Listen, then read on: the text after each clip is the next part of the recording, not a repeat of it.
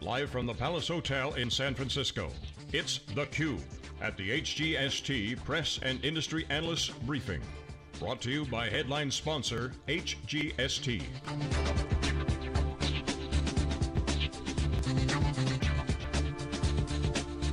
Here are your hosts, Stu Miniman and Jeff Frick.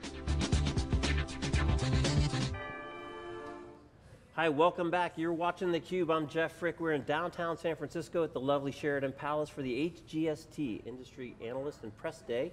We're here getting the inside scoop on a bunch of new product introductions, a lot of new news. Joined in this segment by my co-host. Hi, I'm Stu Miniman with wikibon.org, and joining us for this segment, we're pleased to have Mike Gustafson, or Gus as everyone calls you. You're the Vice President and Senior Vice President and General Manager of the Flash Products Group. Of course, we knew you from your Virulent days, which was one of the 3 software acquisitions at HGST. So thanks so much for coming on theCUBE. It's awesome to be here, Stu. Yeah, thanks. we were saying, we couldn't believe that you have not been on the program yet, because we always go for bringing some of the well-known industry people. We've known you a couple of jobs back. Always been, had some of your folks on theCUBE before, so glad to have you on. We can call you a CUBE alum. You'll be getting the LinkedIn invitation from Jeff real soon. Thanks so much, it's awesome to be here. All right, so Gus, software is eating the world. That's what we've talked about for a lot, and we've seen some really cool hardware here, but of course, you have the software component of what's lined up here. You guys announced something that you're calling device affinity. Yeah. So can you explain to us, for those that didn't get to watch the keynote this morning, what is device affinity? How is it not just another marketing term? What's the reality behind it? Yeah, sure, I love the opening there. I think it's the combination of the appetite of hardware and software, and so device affinity specifically allows us to take core intellectual property that we have on the hardware side, combine that with our software side, and by having the multiple layers and the depth of understanding around that, we're able to actually connect those, tightly integrate, and different types of handshakes provide benefits to customers around things like 2 times the endurance and 2 times the performance in our products. And so device affinity is a core element of our differentiation, and one that we announced today with multiple examples.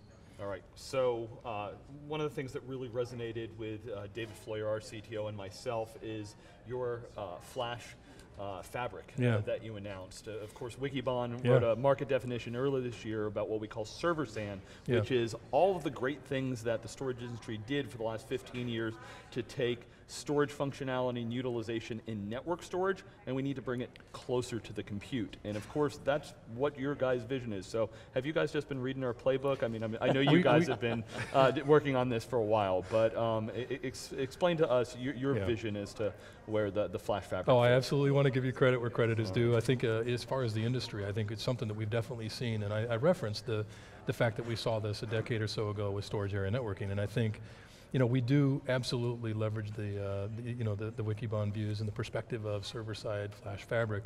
I think one of the things that maybe to expand on it a little bit is we view Flash as a fabric not only on the server side, but the importance of our partnerships and our different connective tissue we talked about at the array side, whether it's all Flash array, hybrid array, in the appliances themselves with a Flash accelerator, or obviously with all the benefits that you know so well on the server side. And I think from an industry perspective, the vision is to do exactly what some of the things you've described is, how do we actually bring the capabilities of shared Flash, creating a platform where you can actually provide high availability, shared pools, aggregate volumes, those types of things. And it does require a tremendous amount of software and intelligence around those devices. All right, so scalability is a big concern when we talk about this. Flash started out, I put it into a single server, and that was kind of it. There's a lot of solutions out there today trying to extend that server-side caching solution. Everything from just the software-only components to, of course, VMware is doing a lot with vSAN. Can you talk a little bit about how you guys view kind of the clustering, the volume management, and the scalability of your solution? Yeah, there's a lot of ways to address these, and I think anything that can be done to help accelerate Flash, we win. And the industry wins in terms of the benefits, we win in terms of the building blocks, but we've really started with a perspective of trying to think about this as an at-scale opportunity and an at-scale problem to solve. And so from the foundational aspects of mirroring and HA as an example, with the combination of scale out through clustering, whether that's clustering for cache or whether that's clustering also for scale out multiple devices. And you can see today with the announcement that we made around up to 16 devices and 128 servers, how we're really breaking through and taking that now to another level.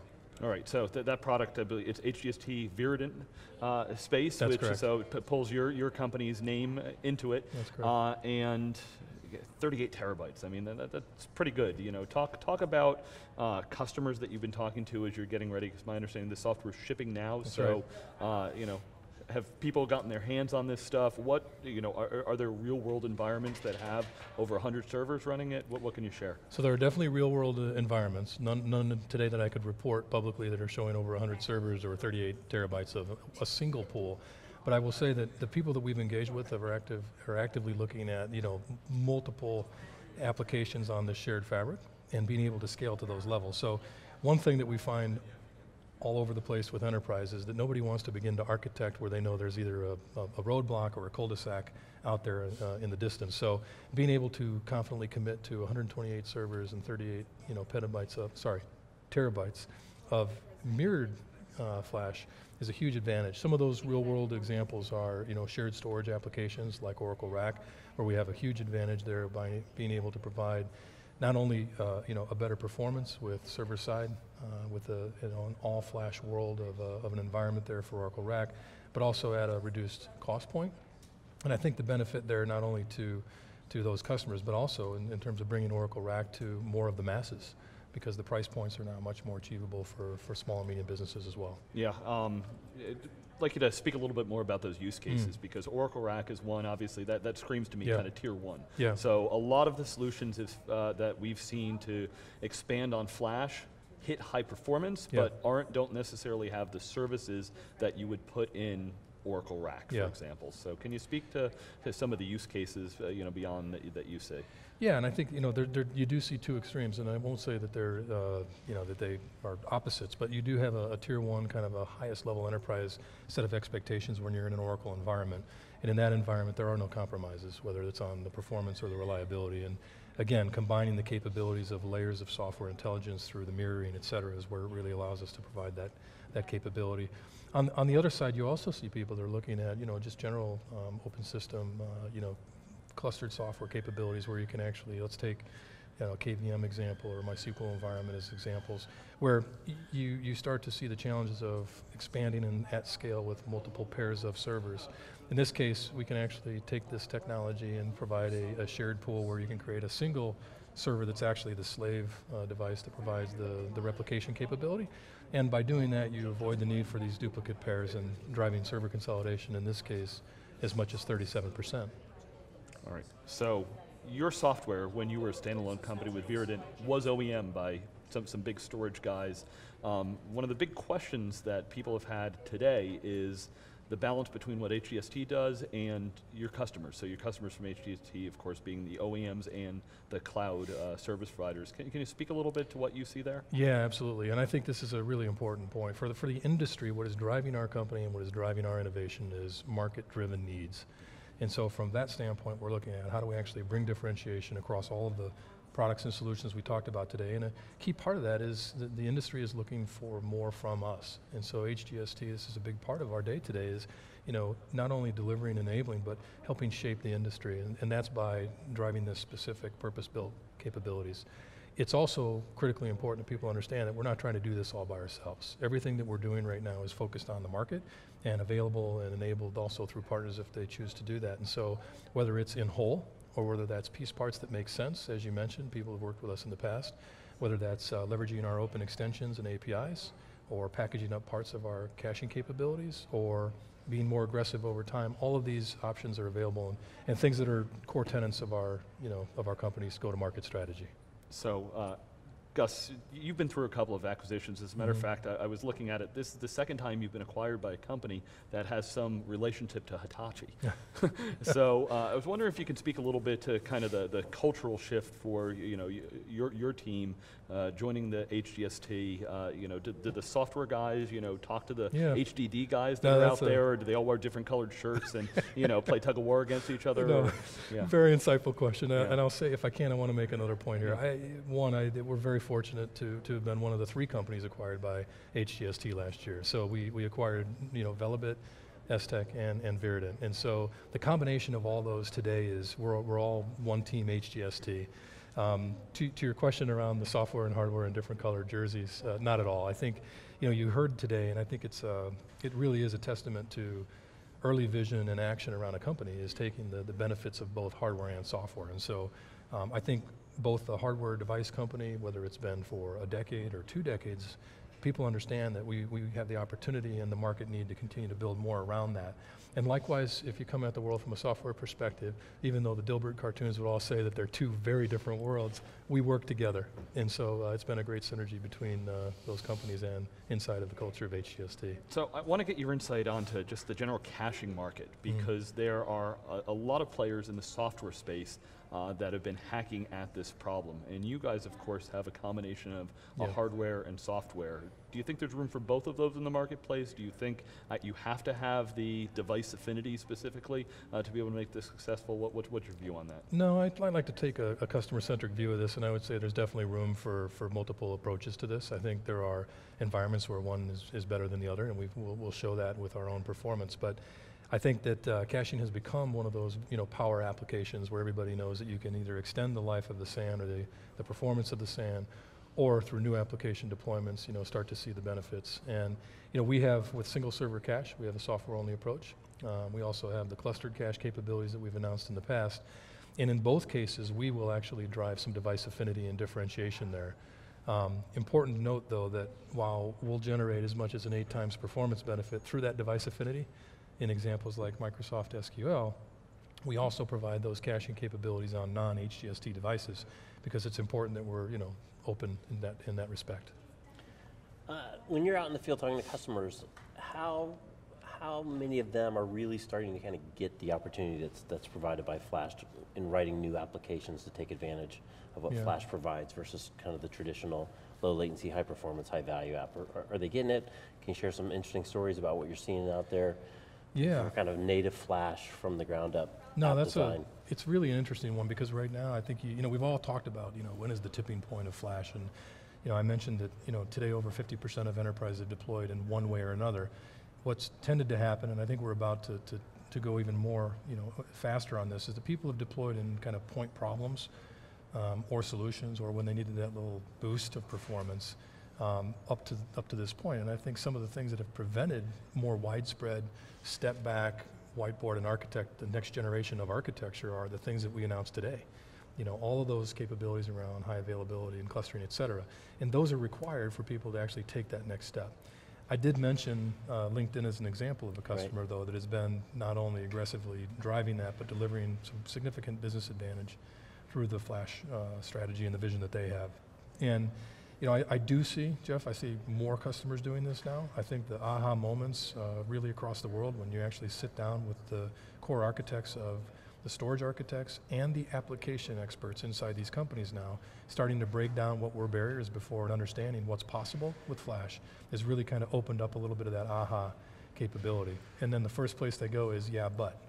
And we're now able to answer those yeah, but questions. Yeah, that's a good point. So, Gus, seeing that there's changes that need to be happening in the stack, are you guys working with the folks that are creating the next generation architectures for cloud mobile deployments? Some of the traditional ISVs are also going there. So what is the relationship between HGST and kind of the application creators?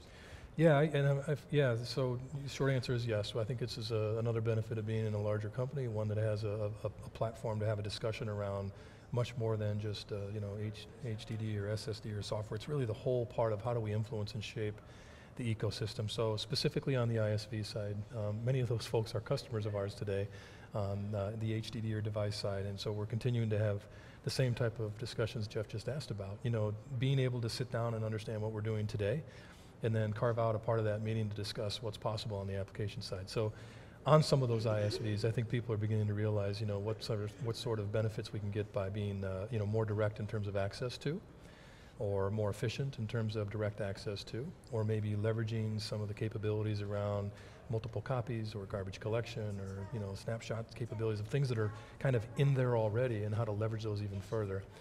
And I think that's true in the ISV side, and we're also seeing the same with some of our largest OEMs and the same with some of our largest cloud customers, where we're now having a much more forward discussion around where the architectures are going and how we might contribute more aggressively to that. Yeah, since the acquisition, I'm curious, do you have more access to, especially I think the cloud guys, because that's one of the things that really came out to me in our interviews today is, HGST has relationships with those big guys, whereas, as you know, Mike, the traditional storage companies aren't there and can't necessarily get there. No, so absolutely yes again, and I think part of that is the disruptive nature of what the cloud companies have done on not only the supply chain, but the economics of the models that they generate, and the fact that they bring so much of their own capability, to the party, their own number of resources and insight around what exactly they're trying to do.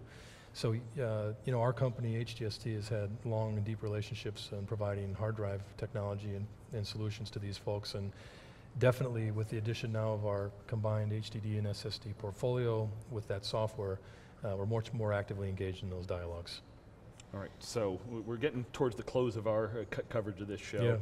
A lot of different announcements, so many different pieces. If as we drive away from this, what's the bumper sticker you would want people to take away and to know kind of who HGST and how they fit in the market?